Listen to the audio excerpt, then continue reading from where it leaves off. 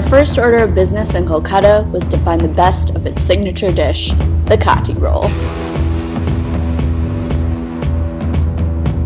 Kati rolls. Yeah? Are you excited? Yeah.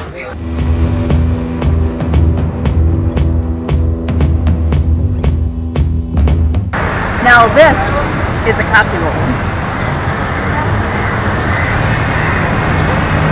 Yeah.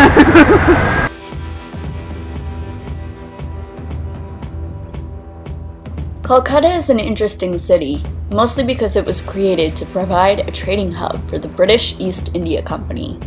At one time, Kolkata was one of the most populated cities in the world, and there are still remnants of a very English past. So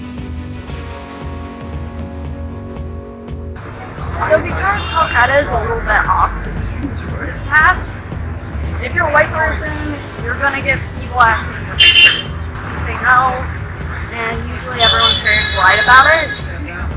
You do! It makes for some great photo opportunities. Daniel listened on part, and they think he is the most handsome thing that has ever walked the planet. Kolkata was the place where I felt some of the people were the kindest in India. It's been pretty cool, yeah.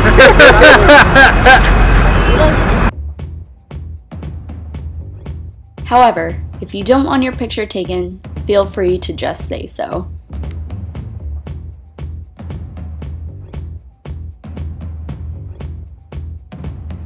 Although there are layers and layers of history in Kolkata, it is also one of the most developed locations in India.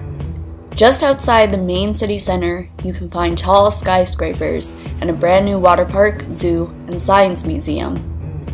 Kolkata has always been a city of change and a mixture of cultures, so it's no shock that it will likely grow and alter with the times.